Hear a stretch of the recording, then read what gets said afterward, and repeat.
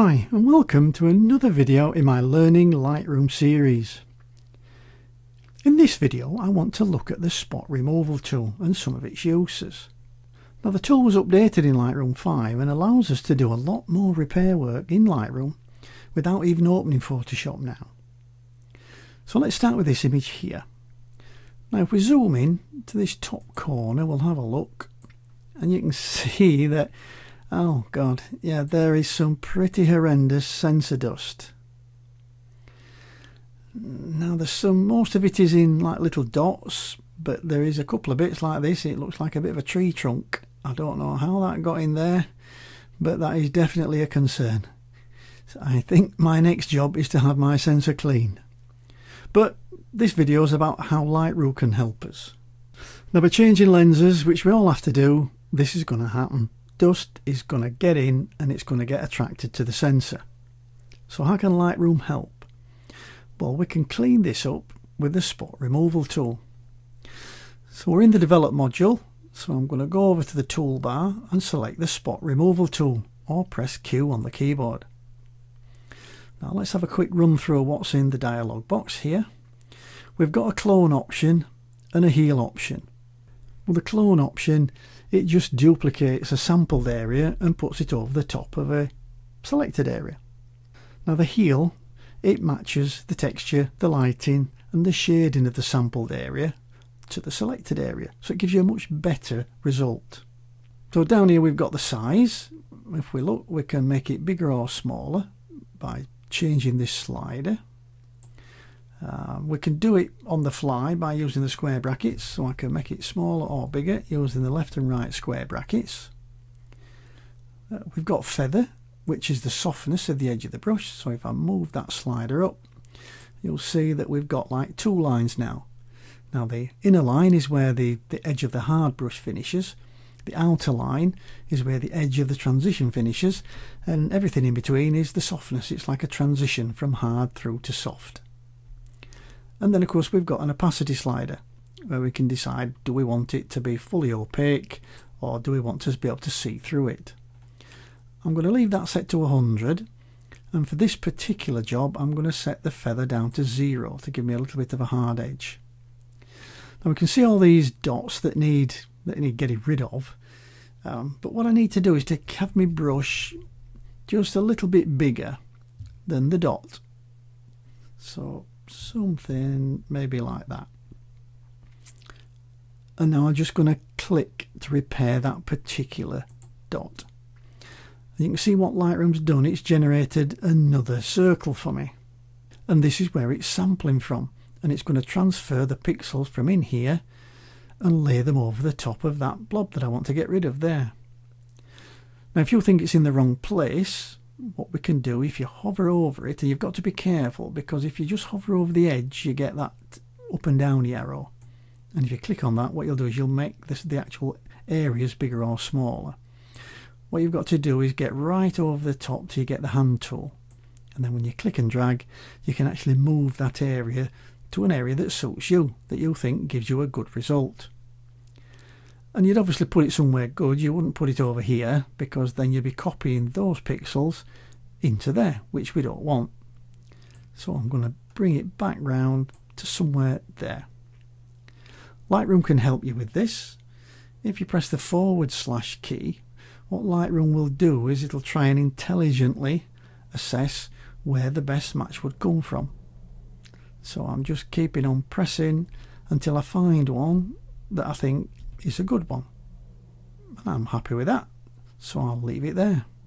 So let's get on with this repair. We'll just click, and that's gone a bit far, so I'll drag that back.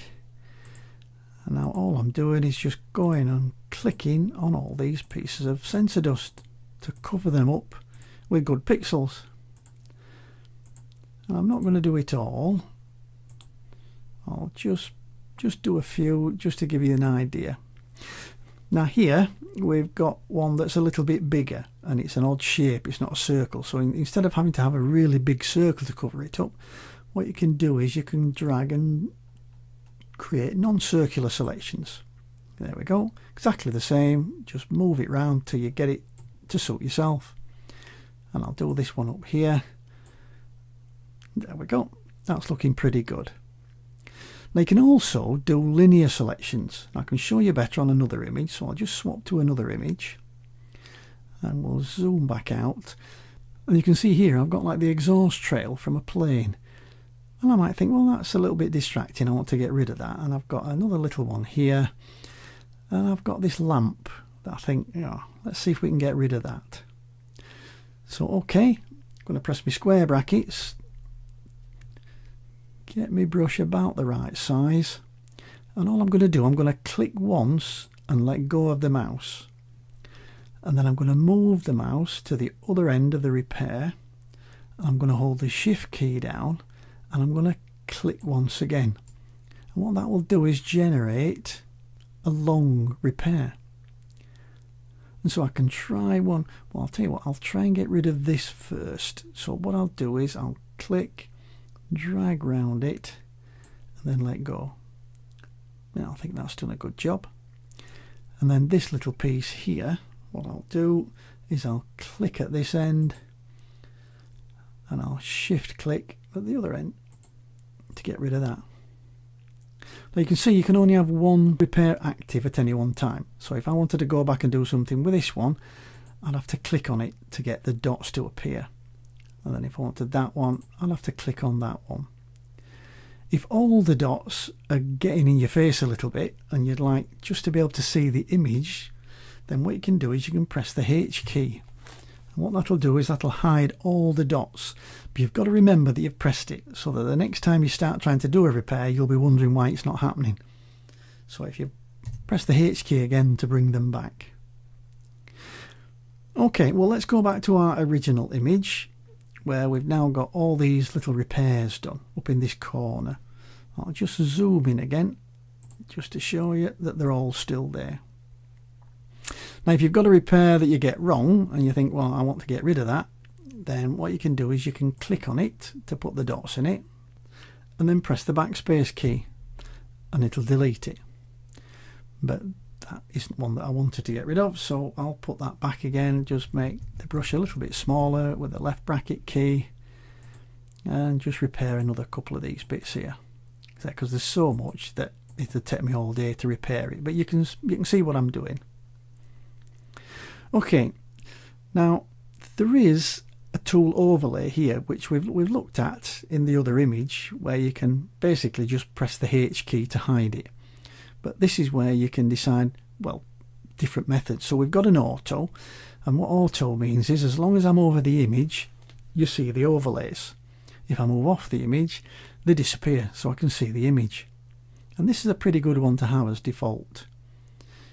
You can also choose to have them on always, so they're there all the time.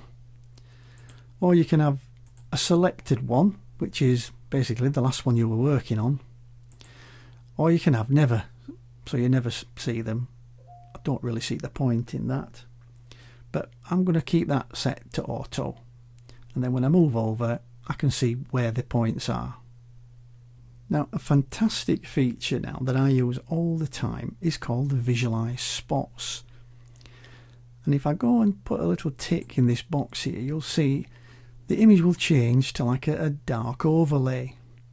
And what this is doing, it's called a contrast overlay, and it's looking for all the high contrast areas, which is obviously going to be the sensor dust, because it's dust against a blue background.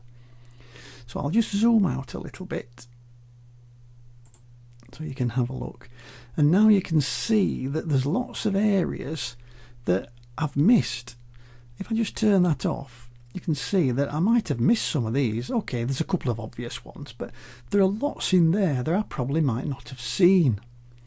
So if I now go to my Visualize Spots again, I can move this slider and I can actually just show all the ones that have got really high contrast areas that are going to be sensor dust. And I can, if you want, you can repair them from here, or you can go back to the original image and repair them. But here I can actually see all the specks of sensor dust. Get rid of that, get rid of that one, bit down here that may not be dust but it's going anyway. So you see what I mean? this visualize spots is really cool. Let me just zoom out a little bit. And yeah, I've probably got most of it now. So I'll just turn off that visualize spots. And you can see here now I've got all these areas which are now repaired. Now another useful feature is to use this in conjunction with what they call synchronize. Now let's imagine that I've taken several photos at this location, which on this occasion I did. So I've took one here and I've took one here, but you can see now, I'll just zoom in a little bit, you can see I've got, whoops, just get rid of that. I've got exactly the same sensor dust on this image, and I've got exactly the same sensor dust on that image. So what I'm going to do, I'm going to click to make that one the selected image. Let's just go back to fit so you can see it. And I'm going to shift click. Well, I can do it on all four. And then the sync button comes available. And if I click now on the sync button, it'll ask me what do I want to synchronize. Well, it doesn't really matter about all this lot. The only one that's important is spot removal. So as long as that's got a tick in, I'm good to go. And if I now click synchronize, what it'll do is it'll synchronize all those repairs onto these images. So now I'll just deselect all them and I'll go and have a look at this image.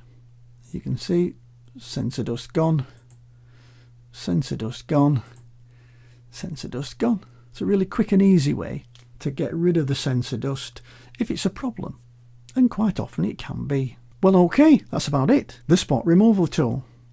I hope you found it useful. If you did, please subscribe to my YouTube channel so you don't miss future episodes. Okay, so bye for now. I'll see you in the next video.